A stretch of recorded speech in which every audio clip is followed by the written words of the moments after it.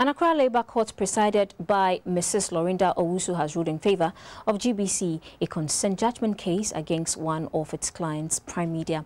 Based on a consent judgment, GBC was to pay 9 million Ghana cedis to Prime Media for breaching a contract to play adverts for the client. We have online the Director of Legal Services of GBC, Mr. John Kwame Waja, to give us more details on the ruling. Hello, good evening. Good evening, Valerie. How are you? We are doing good. Thank you for joining us on the news. This is good news for GBC. Why did GBC have to pay judgment debt to Prime Media? Well, you see, the whole thing started when there was a between GBC and Prime Media, where Prime Media was supposed to come and buy airtime to just play the adverts which Prime Media was supplied. But along the way, Prime Media comes 4 years after, because the contract started from around 2007, and by 2011, Prime Media was alleging that GBC are taking money and will not air those adverts. And so we call something the example went to court as a claimant to say that she's holding about 4,000 unexecuted slots, in other words, unaired slots. And for that matter, he brought a claim against GBC. Now, instead of making them, GBC went into a consent judgment with Prime Media. In that consent judgment, GBC decided that, well, plus compensation, they were going to give the claimant 9 million Ghana cedis. And so we thought that amount of money was appraisal. And in a recent Auditor General's report, we recall that the Auditor General even advised government to pay that money.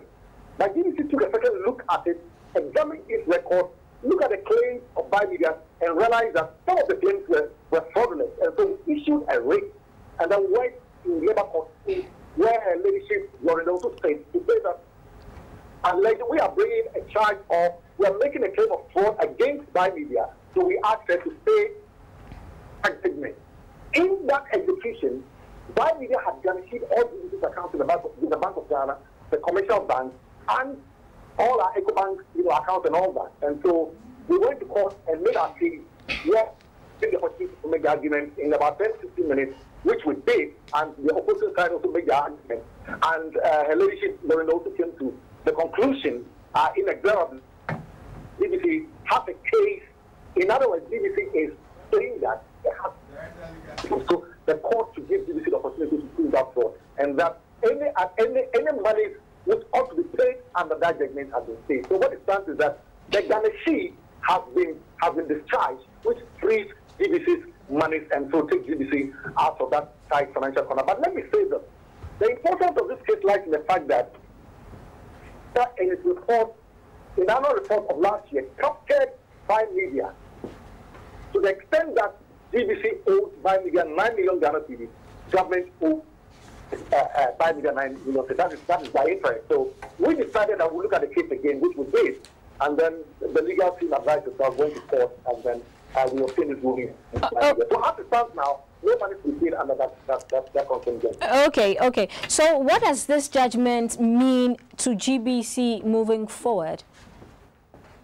Well, you see, consent judgment just means that if you take me to court and I think that you I decided that, look, instead of going through a torture file with you, I agree. But you see, one case is that those who start together to give that consent judgment to Prime Media did not do that looking at the facts and looking at the records available in GBC. Remember, the GBC is a corporate individual.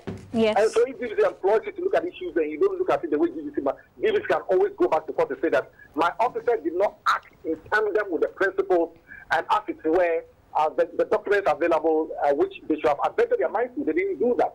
And so GBC went back to court, like I just said, to ensure that the execution of that judgment did not take place. So that's exactly where we stand today. Thank you. Thank you for joining us on the news. That was the Director of Legal Services here at GBC, Mr. Kwame Waja.